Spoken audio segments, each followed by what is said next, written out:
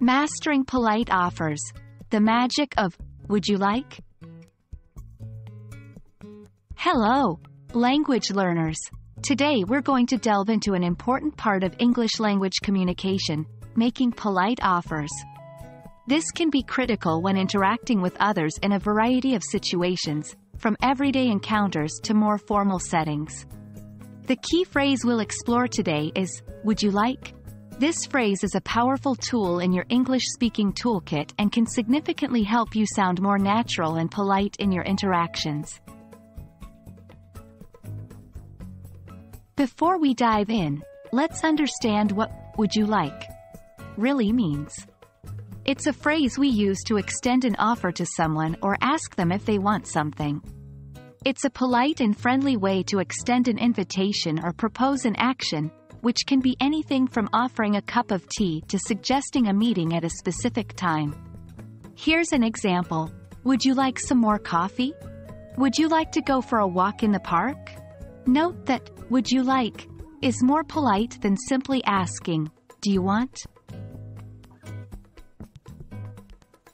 Now, let's look at different contexts where you can use this phrase. Offering food or drink. It's very common to use "would you like" when offering food or drink to someone. For instance, would you like a piece of cake? Would you like another drink? Inviting or suggesting activities. You can also use "would you like" when suggesting or inviting someone to do something. Would you like to join us for dinner tonight? Would you like to visit the museum this weekend? At work or in formal situations. In more formal or work-related situations, "would you like" can be used to arrange meetings or other tasks. Would you like to schedule a meeting for next week? Would you like me to handle this task? Knowing how to use "would you like" is important, but it's equally important to know how to respond to it. You can simply say, "Yes, please," if you accept the offer, or "No, thank you," if you want to decline. If you need to give a more complex answer, you can follow these with a reason or an explanation. "Yes, please, I'd love to have some more coffee."